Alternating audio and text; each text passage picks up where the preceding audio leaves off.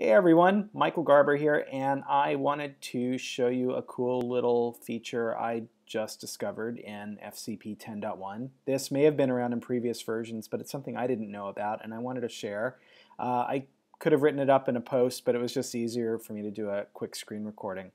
So what it is a way to, when you are trimming, or sorry, when you are slipping clips in FCP, if the audio is expanded as it is here and you trim, it moves the audio with it. It creates an L or a J cut, which has applications.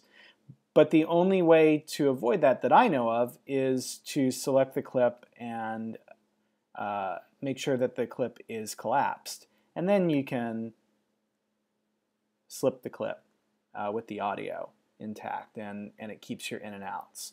So let me undo that. So if you're doing a lot of editing and sometimes you're like, okay, there's my, oh shoot, I don't want to have to undo that. And let's say I didn't want a J or an L cut and I don't want to have to undo it. So there's a key command that will allow you to fix the audio.